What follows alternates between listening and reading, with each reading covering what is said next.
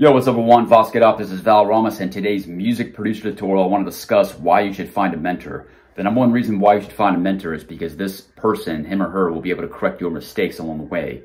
And in order to become an expert in the craft, you've often heard rules such as the 10,000 hour rule, but I also like to liken this to you must not become too comfortable doing the same task again and again. So if you do not have a mentor, you're going to become accustomed to doing the same tasks, the same actions, and you might merely become perfect at being bad or being wrong or being slightly off. So a mentor is going to be able to correct those mistakes, catch them in the early stages, and then guide you towards the right path as a producer.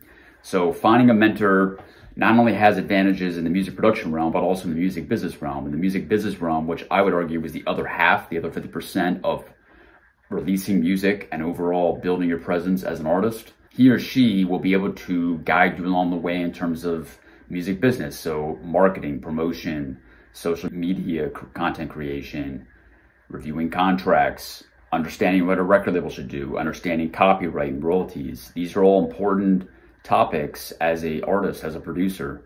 And if you ignore these topics, then you're going to merely be outsourcing this to a record label or to another party. And that's where unsuspecting artists can be ripped off and signed into a bad deal, which could affect you down the road. We've all seen some of these big pop stars, these hip hop stars that have signed contracts earlier in their careers, and they've basically given away the rights to most of their music. And in exchange, yes, their songs charted really well, but on the flip side, they lost a lot of the royalties that they were probably entitled to. So understand that the music business realm is based off of leverage, and I think it is best to self-release music initially until you achieve some leverage in the marketplace, and then you can approach deals from a position of leverage. With the leverage, you will have options then to negotiate a better deal. But I digress a little bit. But finding a mentor will guide you and put you in the proper path towards building momentum and achieving your path from A to B